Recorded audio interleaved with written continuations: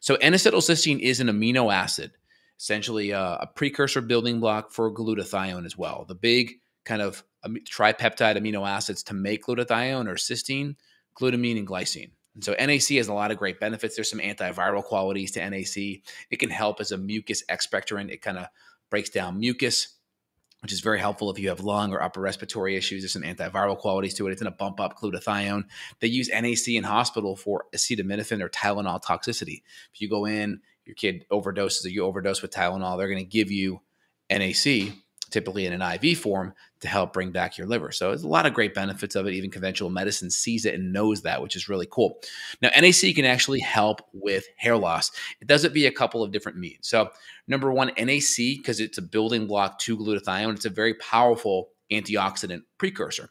And so there's a lot of theories in regards to hair loss that oxidative stress is part of why you're going to lose hair. You have like the DHT theory, that's dihydrotestosterone, and men have more testosterone. Therefore, that testosterone can go downstream to DHT.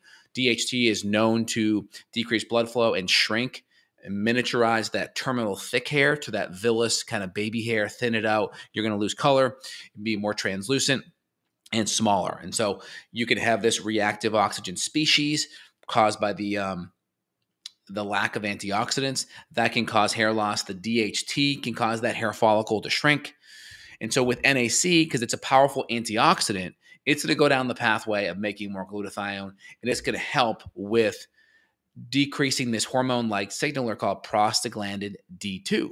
We'll go over a couple of studies here right now real fast. Here's one study showing that NAC using the treatment of early onset androgenic alopecia. This is like your male pattern baldness. Women can still have this too, but because guys have more testosterone than women, obviously they're going to have more DHT go downstream.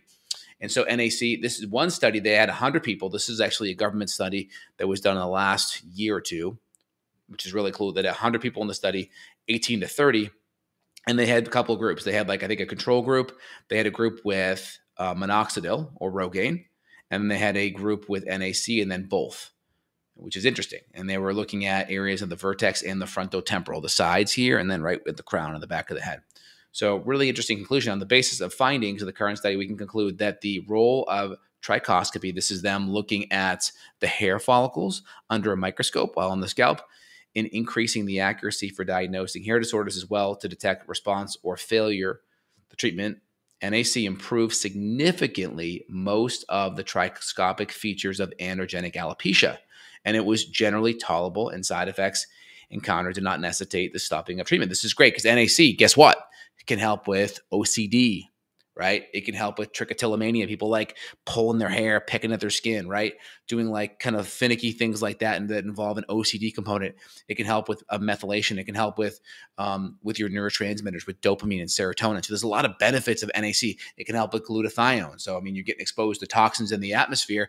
You're going to have extra glutathione to deal with that oxidative stress. So this is really cool because it's nice to have supplements that we can do that aren't going to have a ton of side effects and are going to have a lot of benefits.